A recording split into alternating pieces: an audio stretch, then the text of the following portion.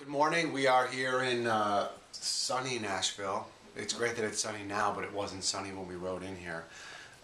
We're starting week 3 of riding tomorrow. My good friends Brian and Cal are here from LA. Well, he's actually here at the leisure of the United States government, although you're a citizen now. I'm a citizen He's now, a half-Brit. so I'm a citizen now. He's a half-Brit. I'm allowed to He come became an American very, very recently, so he's still on the suspicious list. Right? These guys are really good friends of mine. We ride together all the time in LA. Usually I'm looking at their back wheels, and the only way I can keep up with them is by riding for 2 weeks straight and then getting them out here for the 3rd week.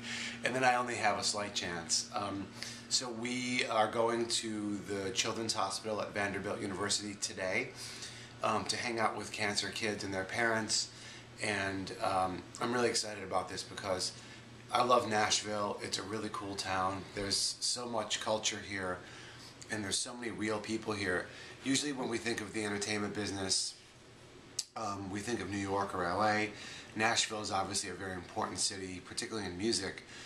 And it has this weird thing about it in that, unlike New York or LA, it's like a real place. And there's trees here, and there's long roads without houses on them, sort of right in the city.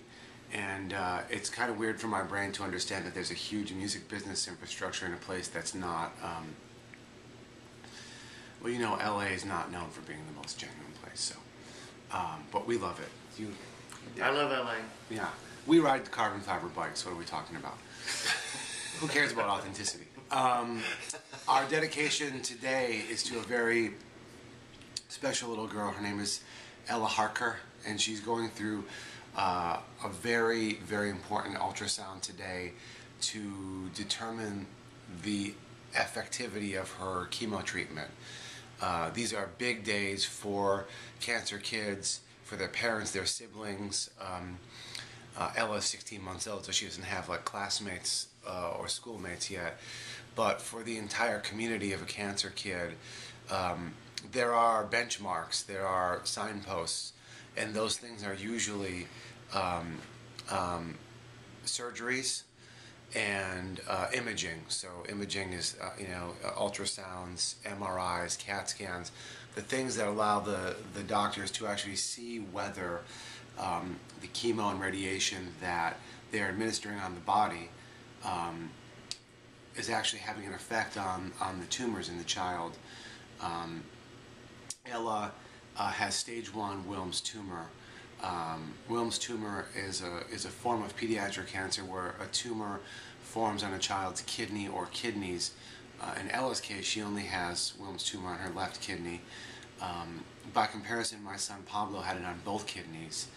And so, the disease is somewhat different, even though the name Wilms Tumor covers a large group of cancers.